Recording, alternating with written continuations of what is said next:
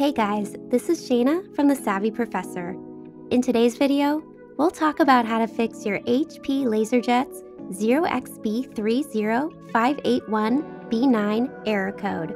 But first, what does this error code mean? This error code denotes a problem with your printer's formatter.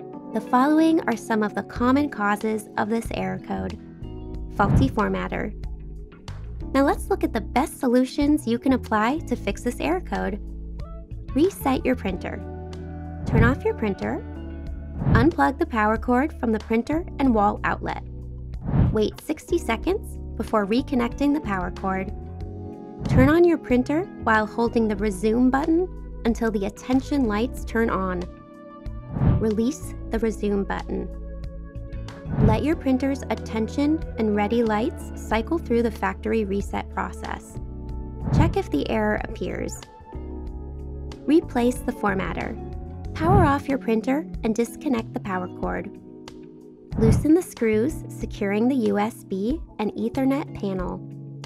Gently remove the panel and set it aside.